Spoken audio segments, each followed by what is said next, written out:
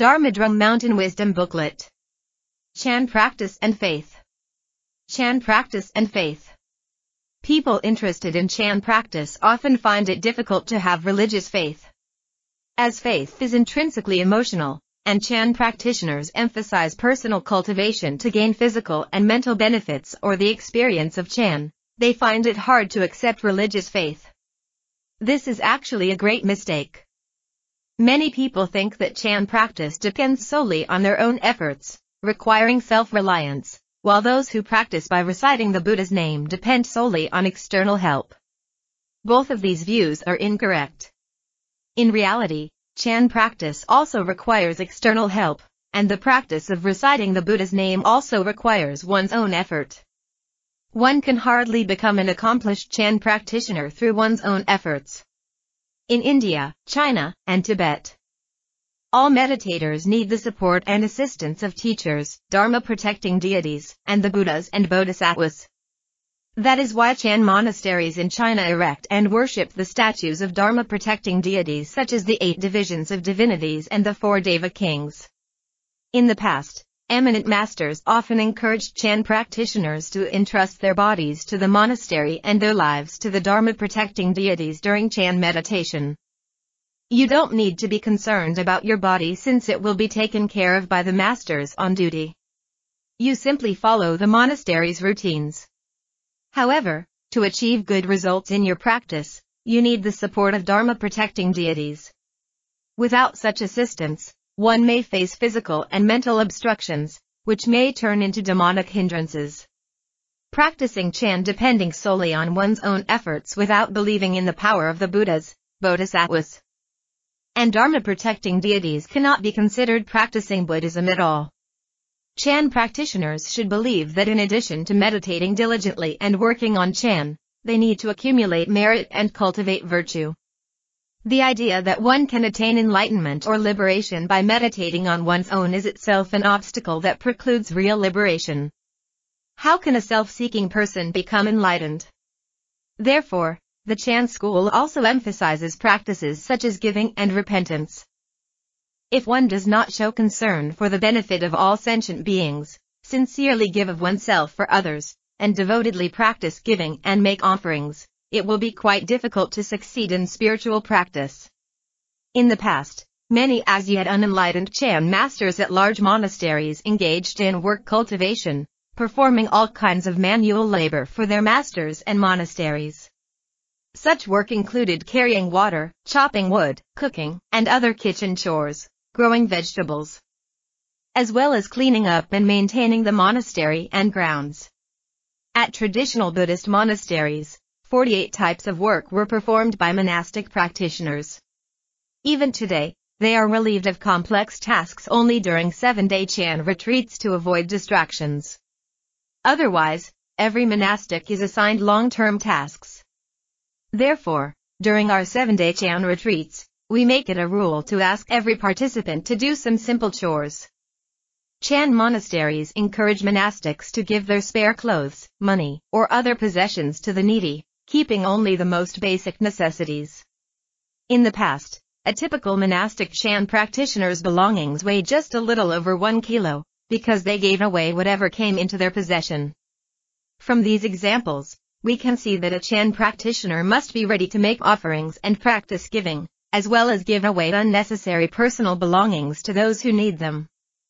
Unfortunately, many Chan practitioners today are presumptuous, arrogant, selfish, and petty, and lack faith. This is a pity and dangerous. How did this happen? It's because people who take up Chan practice hope to have physical and mental experiences such as stability, joy, and health. However, once these objectives are achieved, they see those achievements as the product of their own efforts, rather than the result of a spiritual response from the Buddhas and Bodhisattvas, or the support of Dharma-protecting deities in the monastery. Nor do they believe these effects are due to the skillful guidance of the venerable master or certain teacher. As a result, they become arrogant, conceited, and complacent, lacking both belief and a sense of respect. Faith means that, in spite of our own limited capacities and knowledge, we believe in the existence of certain realities. This can best be illustrated by the Chinese expression, "We look up to a sage's noble behavior like looking up to a lofty mountain." Unattainable though it may seem, we yearn for it in our hearts. When we see a lofty mountain, even though we are as yet unable to reach its peak, we still believe that there must be great masters residing yonder, and the scenery must be fantastic. The higher we climb, the more we discover things we've never seen before. This is belief based on admiration. Standing far below, we revere what is high above us, generating a belief that there must be some unknown power above that can help us. But if our faith is insufficient, we won't be able to believe in things that Buddhism talks about that are beyond our ken, and our spiritual practice will not be effective. Chan Buddhism advocates belief in our own nature, that is, the belief that we ourselves can attain Buddhahood, and that we are originally the same as all Buddhas, not lacking in any single attribute of a Buddha. Chan Buddhism asserts that if only we let go of our self-centeredness, we will instantly see our original face, so we can all attain Buddhahood. Our original face is the Buddha in our own nature. The Buddha nature is inherent in us, not acquired after cultivation. For this reason, many people misunderstand Chan Buddhism and neglect the importance of faith. The basic theory that we are all intrinsically Buddhas is correct. But in practice, it doesn't quite work that way. As an illustration, everyone may become a parent, but does that mean a newborn baby is a parent? He has yet to grow up and reach adulthood. He is not a parent yet, and is still a baby. Will a baby become a parent in the future? Not necessarily. Those who take monastic vows at an early age and practice celibacy will not become parents, nor will those who are married but infertile. In theory, everyone can be a parent. But in actuality, it's not necessarily so. Similarly, in a democratic society every citizen has the right to vote, and be elected to office. However, while the majority have the right to vote, few have the opportunity to be elected. Due to a lack of ability or causes and conditions, we can only vote, but can never be elected. There are, however, those who, upon hearing that in Chan teaching everyone has the Buddha nature, fancy themselves as equivalent to Buddhas with perfect wisdom, though they are nothing but ignorant, mediocre people. Seeing Buddha images, they not only refuse to prostrate, but scoff, saying that as present Buddhas themselves, they do not prostrate to past Buddhas. They think, I have a Buddha within. Why bother to worship clay or wooden statues of Buddhas, or their painted images? Such people believe that only their own mind is the Buddha and that there is no Buddha outside their mind. When they see other people making prostrations, they call it attachment. When people prostrate to a venerable master, these self-proclaimed Chan practitioners shake their heads and sigh, there's no need to prostrate to the Buddha, let alone a monastic. One time, while someone was prostrating to me, they were pulled up by a lay practitioner who said to them, don't prostrate. Don't harm the master. I, to whom the followers made prostrations, was being harmed. I was puzzled, so I asked, what do you mean? How is he harming me? He said, if you are really an eminent monk of great attainment, do you still need to have people prostrate to you? If you do, that means there is attachment in your mind. The more people prostrate, the more you feel like an eminent monk. You won't attain liberation and enlightenment your whole life. I thought to myself, well, he has a point. The lay practitioner continued, if you have really attained liberation, then when he prostrates to you, you should reproach him saying, don't be attached to anything. Since one should have no notion of self, person, sentient beings, or beings with a lifespan, naturally there should be no notion of master and disciples. Why bother to make prostrations? Oh, this layman has a really sharp tongue. I asked him, do you prostrate to the Buddha? He said, I prostrate to the Buddha within. I asked, how do you do that? He replied, I don't do it with my body, but with my mind. I asked, how do you do it with your mind? He said, achieving a free and easy state of mind is prostration. Having no obstructions in the mind is prostration. What he meant is that there was no need to prostrate to Buddhas or Bodhisattvas, and he believed in nothing but himself. Actually, this is neither Buddhism nor Chan, but a type of arrogant, demonic view that lacks faith. This kind of person may have had some minor experiences in meditation and developed a kind of overconfidence, which we call pride of superior attainment. After having read some specious Chan texts, they are caught up in erroneous views. While in this life, they think they've already attained liberation. Once they die, they may be reborn in the heavenly realm if they have great merit. However, because they don't have the right view and understanding or believe in the three jewels, they will fall into a miserable plane of existence once they've exhausted their karmic rewards in heaven. If they have an improper attitude, don't keep the precepts, and always do evil, they'll fall into hell as fast as an arrow. Therefore, Chan masters believe in the existence of heaven, hell, Buddha lands, and worlds of troubles. Only to highly advanced Chan practitioners who are practicing vigorously but still harbor some attachment in their minds would a Chan master say, there is no Buddha, no Dharma, and no Sangha. There is no heaven and hell. Chan masters say this because liberation can never be attained if one's mind is attached to the three jewels, heaven, or hell. On the other hand, beginning Chan practitioners must be reminded to make a clear distinction between cause and effect, and between ordinary people and sages. Otherwise, in speaking against attachment, they become trapped in inverted views, reversing cause and effect, and, as ordinary people, passing themselves off as sages. Ordinary people are just ordinary people. We should not fancy ourselves as ancient Buddhas who reappear in this world, equal in all respects to the Buddhas of the past, present, and future. Chan practice is not just sitting meditation. Chan practice is not about just talking big, or solely seeking enlightenment and wanting to be equal to all past, present, and future Buddhas. While promoting Chan teachings, we should also emphasize the importance of faith. By so doing, we can make it easier for people to practice successfully and help uplift their character.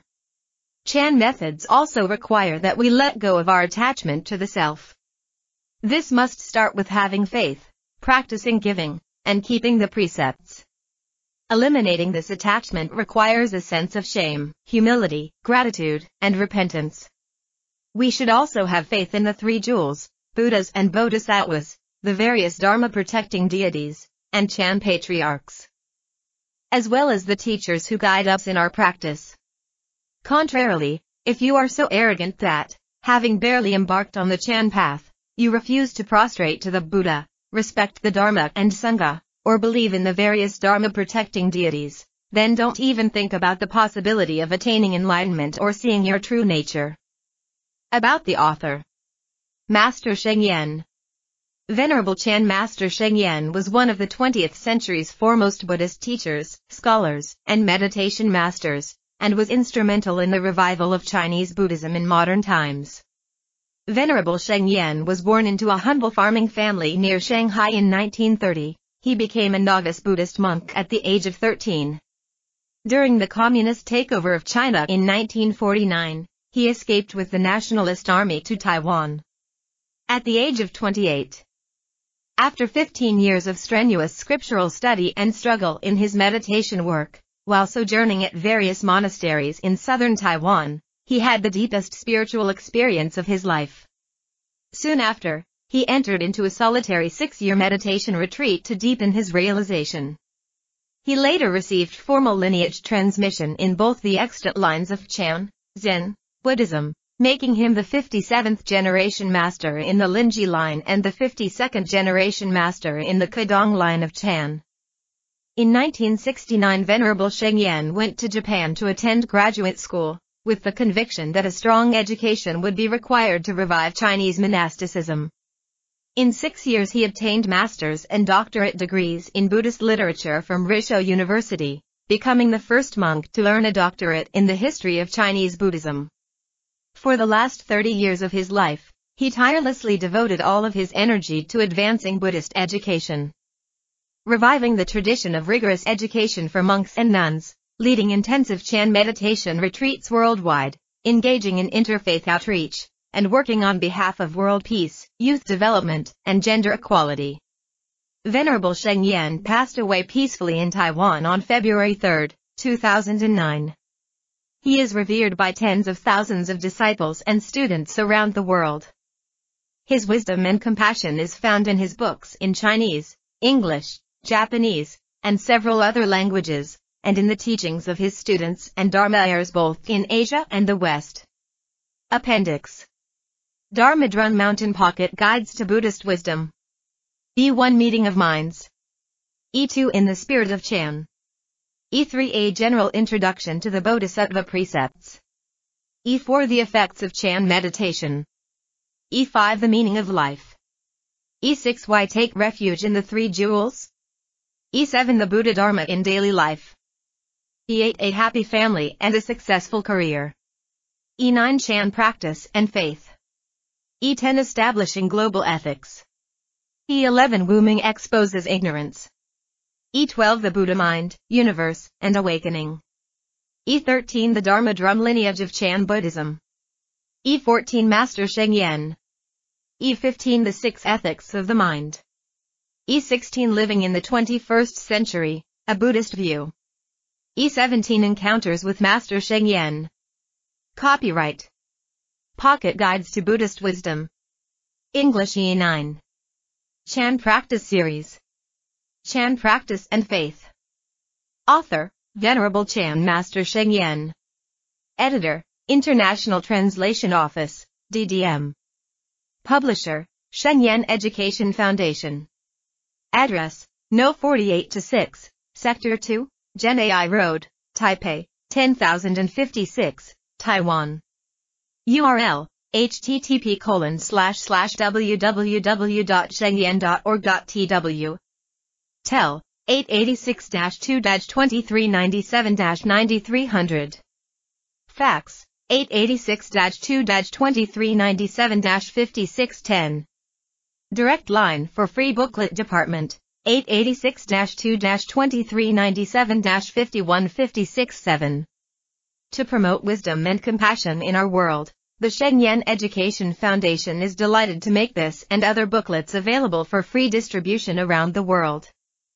Donations to assist additional printings are welcome. Your contributions may be sent to Sheng Yen Education Foundation at the above address. For free distribution. First edition, printed in Taiwan, July, 2005. Revised edition, printed in Taiwan, October, 2009. ISBN 986-81352-0-6. Copyright C. Dharma Drum Mountain 2005. All rights reserved. No part of this book may be reproduced without permission in writing from the publisher.